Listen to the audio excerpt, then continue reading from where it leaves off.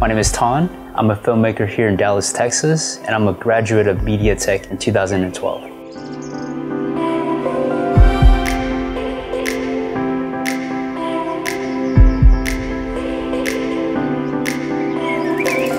Yeah, I wasn't born here in Texas. I was actually born in Vietnam, but I moved here whenever I was 3 years old. So I'm basically American. My mom and dad are pretty much, you know, they're very traditional Vietnamese people. Like, they came here and they didn't know anything about America.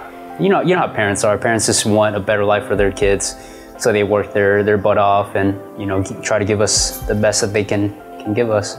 I was a skateboarder, and that is something that led into my second hobby, which was breakdancing. And we played this game called Dance Dance Revolution. And I remember getting onto that platform, just playing a game, but all these kids in the background would make fun of me, but I wouldn't listen to them because I was just having so much fun that I just couldn't stop. And then that's actually how I got into music videos. Reading rhythms, understanding the emotion behind it, the instruments, that all kind of just clicked together.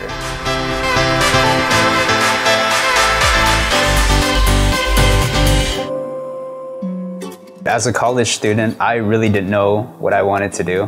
I actually changed my major 6 times. It was the very last semester that I actually decided that I wanted to do more photo stuff, more film stuff. And I was like, you know, like, why am I doing all these basic courses? You know, like, let's do something that I actually really care about. But I actually failed all those classes. And the reason why I failed all those classes is because I actually was more engraved into my own projects rather than the school projects.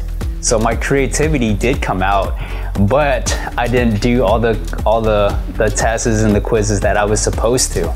But that whole semester, it was like I would wake up, I'd go to work, and every chance that I would get, I'd watch YouTube videos on filmmaking. I remember sitting in my room and I was editing a video project, and I was like, why not do this for a living? It wasn't until that I got a call from one of my friends that I started filmmaking with, and he was like, hey man, I saw this Craigslist offer. This guy wants a highlight video for a Hindu wedding. I immediately jumped at it. And from there, he was able to see what I was able to do with that, and he hired me, and that was my first part-time gig as a wedding cinematographer.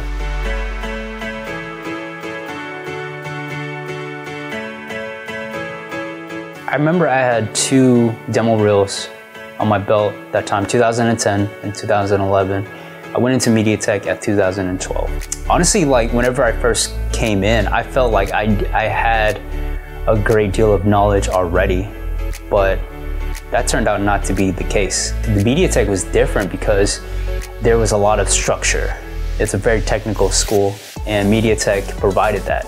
They provided the right tools, the talent, like-minded individuals, people that thought about films and loved films the way that you did, and playing with all those toys. You know, asking my mentors for advice. You know, you don't get that whenever you're on your computer watching YouTube videos or just hanging out with your friends. But MediaTech was like, it was serious but also fun.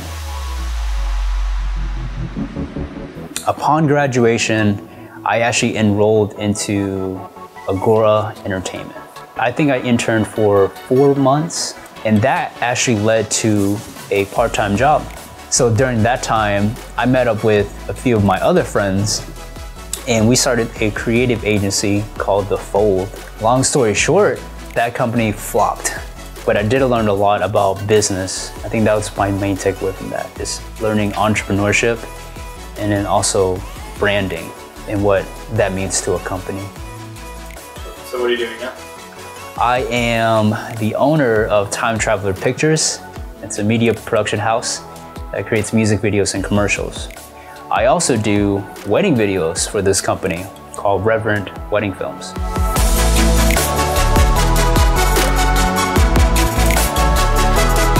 With filmmaking, I can be a professional and also be a hobbyist at the same time.